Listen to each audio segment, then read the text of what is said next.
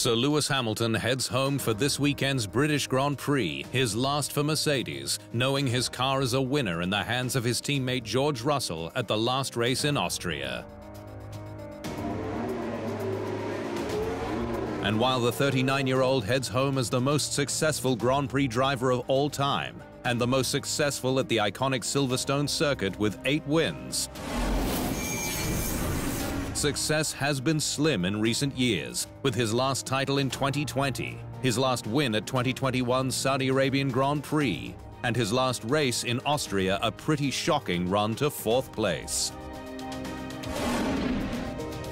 Though this year's Spanish Grand Prix proved to be a breakthrough, with Hamilton earning his first podium since Mexico last year. It's a step in the right direction, providing hope that he can secure a final win with Mercedes this year before putting on the red suit.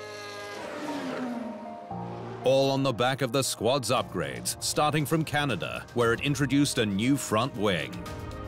It delivered more performance, it made the car feel easy to drive, well balanced, and made the car the driver's friend rather than the thing they've been fighting, which has been what has been problematic in the opening part of the season for us. Hamilton began the year knowing 2024 would be his last season with the Silver Arrows, but was determined to finish his 11-year stint with strength. I feel the most motivated and focused I've ever been.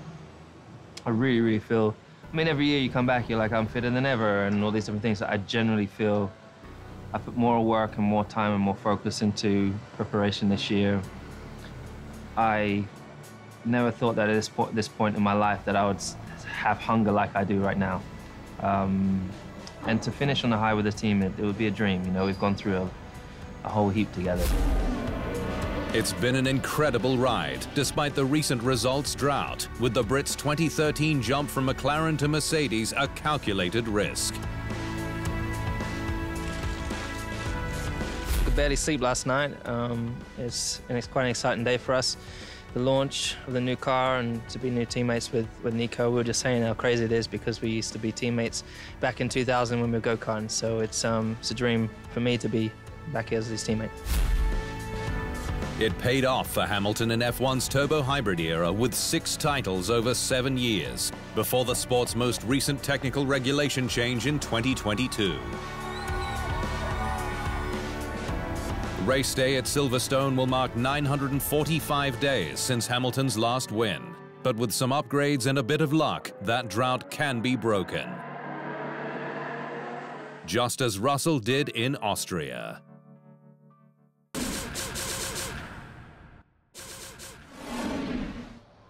Thanks for watching.